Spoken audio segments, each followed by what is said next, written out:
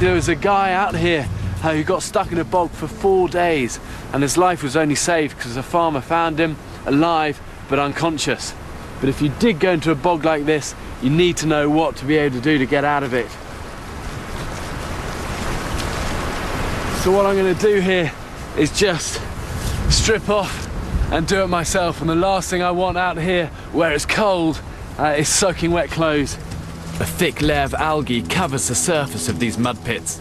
This makes it so hard to distinguish between what you can walk across and what you can't.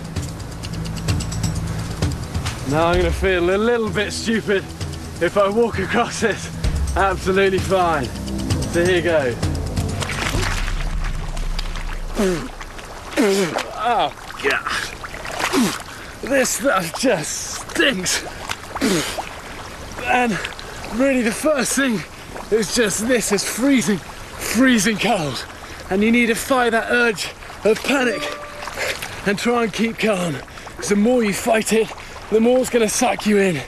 But the way I want to go out is this way. Because this is where I know it's solid enough. And then just swim with big, light strokes to the edge. And look, you see just where my hands got caught around all of these roots. And this is why these things are dangerous.